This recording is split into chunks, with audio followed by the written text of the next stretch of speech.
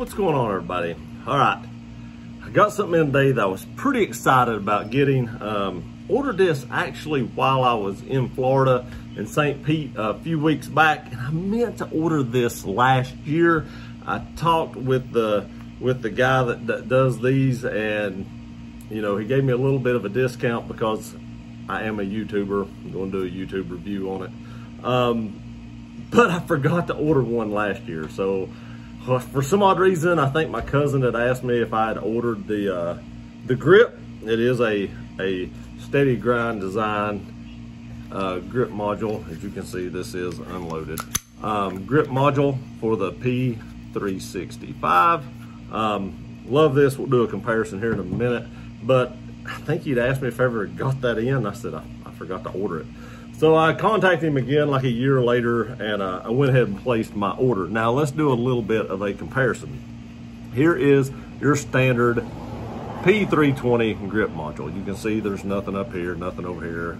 Very, very fine stippling on the front and back right here. So if we go into this steady grind design grip module, you can see we now have stippling up here. You have stippling up here. The whole grip module is stippled all the way around. And then the same thing on the other side. This is called the lava stippling. He did suggest this because for concealed carry, you don't want something real rough, but I will tell you that this really locks in your hand. I really like the memory grooves on the thumb up here. Now, one thing I did do, and I did this even before I ordered the grip module or anything, I did stipple my TLR6 on the bottom and the sides, and I just really like that as well, along with the stippling he did and the stippling I did. It just really locks it in. In my opinion, if you take a 12-round magazine in this, you can get a full grip. This is the perfect carry gun in my opinion. Now there are some more stuff I plan on doing this. I do plan on sending off the slide, having some mill work done on the front, and having it milled out for a Hollison 507K. So that is what I have on my Glock 43X.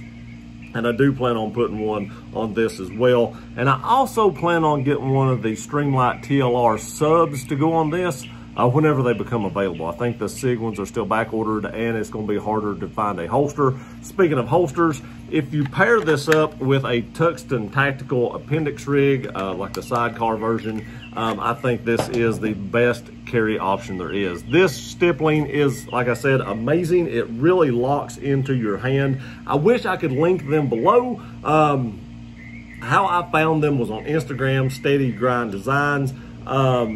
On Instagram, and just DM them, or you could Google them as well. If I link them in the description, YouTube will probably just cancel the entire channel. But I really think this came out amazing. I'll add some pictures at the end so you can see some close-ups, but you can see how he went around the Sig Sauer that's actually in this right here. Here's kind of a comparison shot. You can see the work they did was just truly amazing. Everything is very uniformed, and it's just enough texture that this does not want to slip out of your hand. It feels very good. It feels like it locks in well. It feels like it locks in way better than the Sig one does. When I just rub the two like this feels like it has more grip to it. But like I said, it's not, the lava at least, is not so rough that you have to worry about it rubbing your skin. I've had some stipple jobs, or even some factory like HKs that have made me bleed from carrying them all day long. But this is not the case. This is about perfect for an EDC. And like I said, they did incredible work. Again, Steady Grind Designs, huge thank you to them. Go check them out. Order a grip. I think you can either send your grip to them, if I'm not mistaken, or just order one from them and they'll send you the entire grip. I just got a new grip and kept my old one. That was just easier for me. That way I didn't have to send my carry gun in, because this is the gun I carry every single day. I didn't have to do without my carry gun until I got this in. Very easy to change these out. I will show you how to do that. There again, YouTube rules says I cannot show how to disassemble a firearm, but all you have to do is just knock this little pin out right here. Just pushes out. You just pull up on the back, and then just pull the whole internals out of this gun, stick them down into your new one, put the pin back in, throw your slide back on, and that's it. Really easy to do.